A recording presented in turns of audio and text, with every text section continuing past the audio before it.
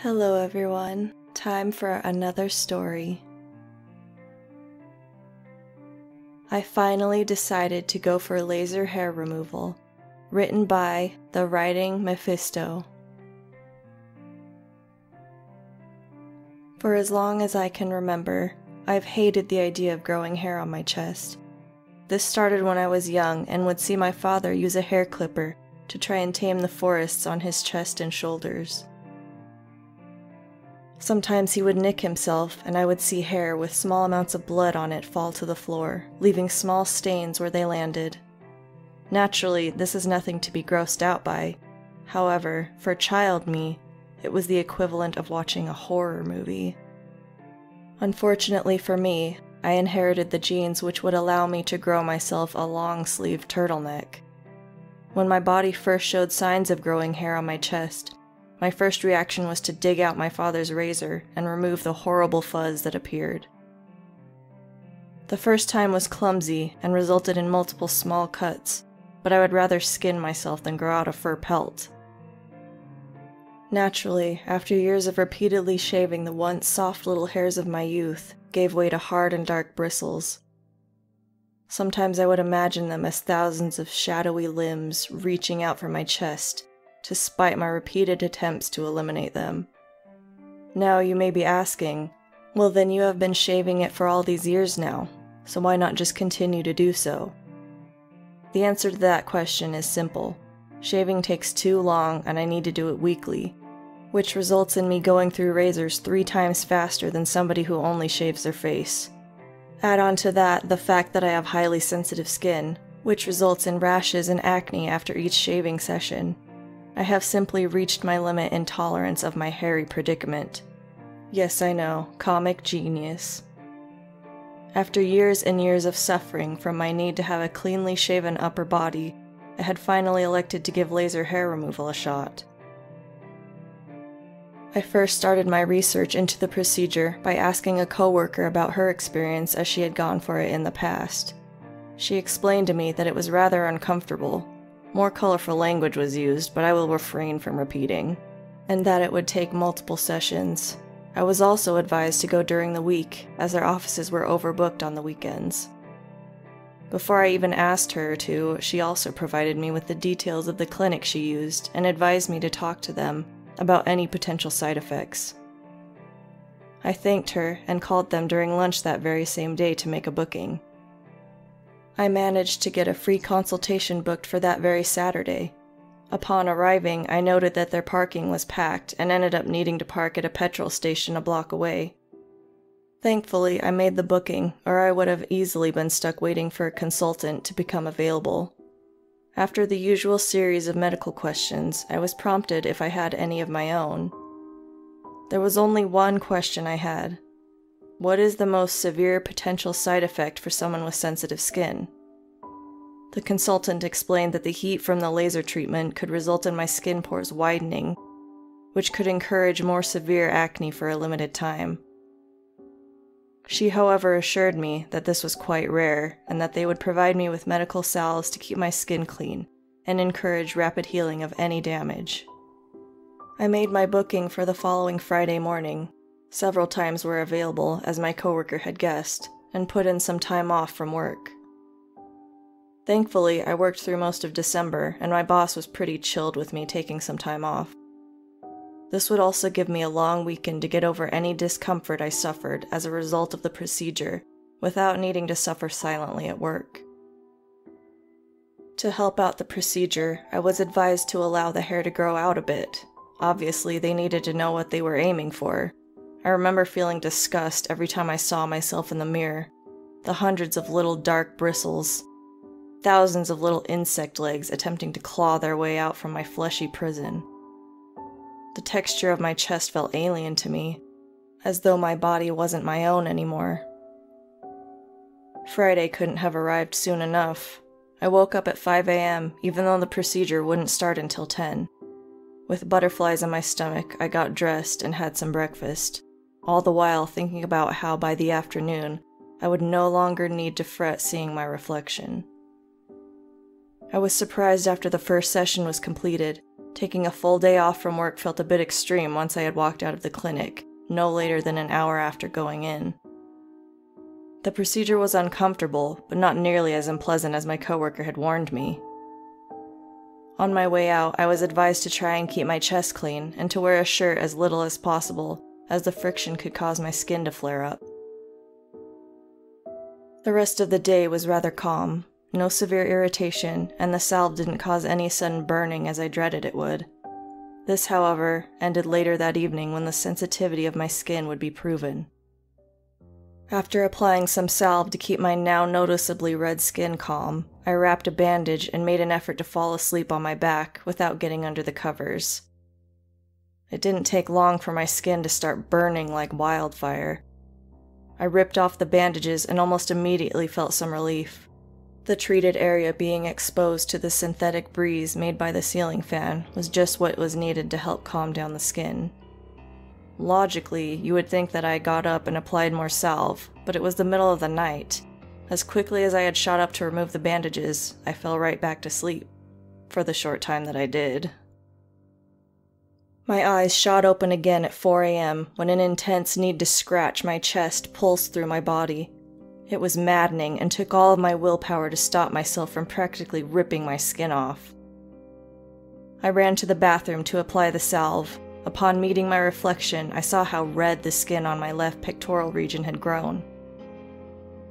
My skin burned even more intensely when applying the salve, and I noticed a small trickle of blood flow down my chest. Nothing severe, but enough that I needed to wipe it down several times before the bleeding stopped. Feeling agitated and groggy, I decided to lie down on my couch and try to watch some of the garbage they keep on Netflix, hoping something there would bore me to sleep.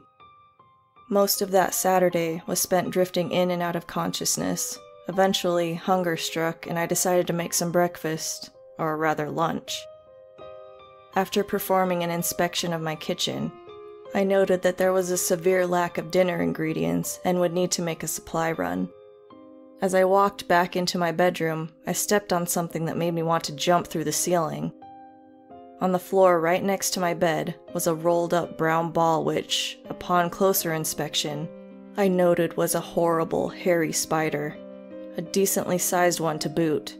I shuddered at the sight. Was never a fan of spiders. A quick bit of broom action and the unsightly corpse was removed from my room.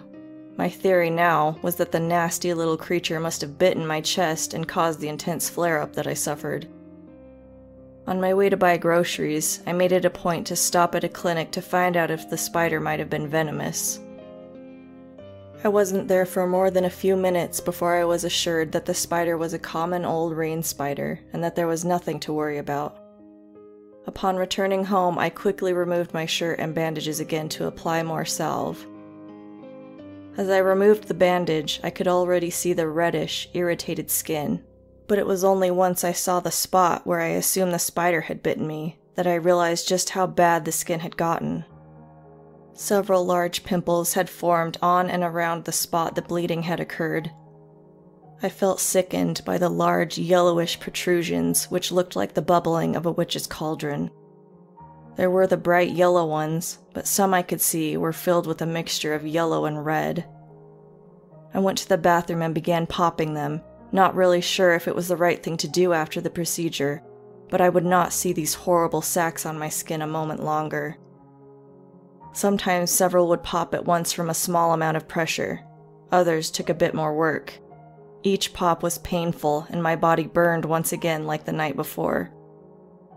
The only difference being that it wasn't on the surface. The burning felt deeper in my chest. After cleaning off my chest of the horrible pus and blood mixture, I prepared to add the salve again when I noticed something in the craters of my chest's war zone. Small white hairs were protruding from the freshly popped areas. But how could this be?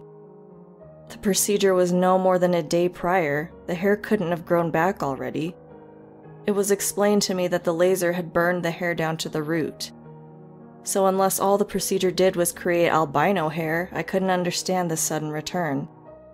I wanted to call the clinic, but doubted they would answer on a Saturday evening. and it wasn't open on Sundays, so I would have no choice but to hold out until Monday for my answer.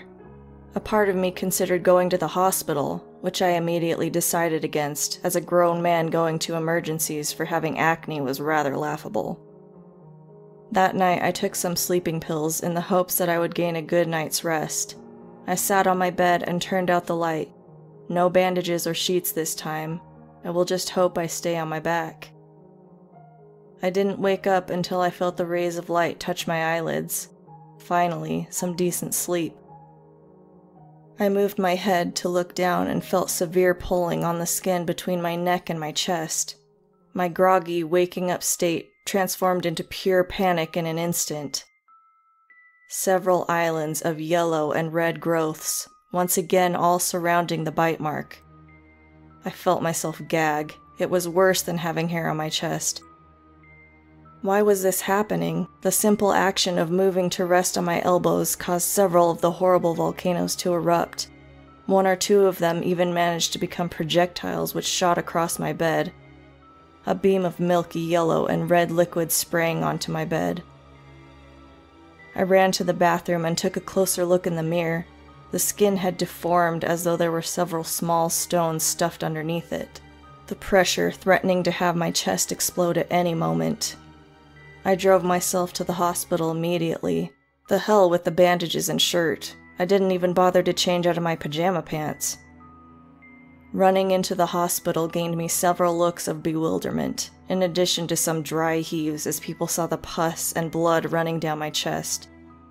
Along with the horrible excrement, several new white hairs were poking out.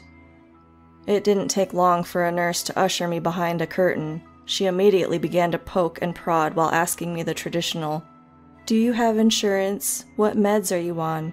Have you been feeling ill prior?" These questions ceased when, out of pure frustration, I looked at my chest and spotted a single black hair among the crowd of white. I pinched it between my index and thumb and gave it a violent tug. I would not allow this insult on top of the nightmare. The dark hair which I had reviled for as long as I could remember would not be allowed to join in on this display of decay. My breath was caught in my lungs when, instead of the hair either slipping from my grasp or being tugged out of my chest, it instead became longer as I pulled. The nurse went silent as the hair began to grow thicker as more of it was revealed. The world became hazy and then went dark. I woke up several hours later with a bandaged chest and feeling woozy from the emergency operation that I had to go through. A pale-faced doctor approached me and informed me that I had passed out after pulling the long hair from my chest. He presented me with a petri dish, and finally the dry gagging from the last 2 days gave way to the contents of that Saturday's late dinner. Dozens of little white, 8-legged bodies lied in the dish, all with a crimson tinge of what I knew was my blood. In the center of these bodies was a slightly larger, brown spider.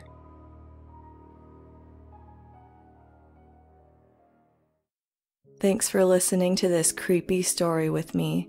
Have a good night, everyone. Love, the Mistress.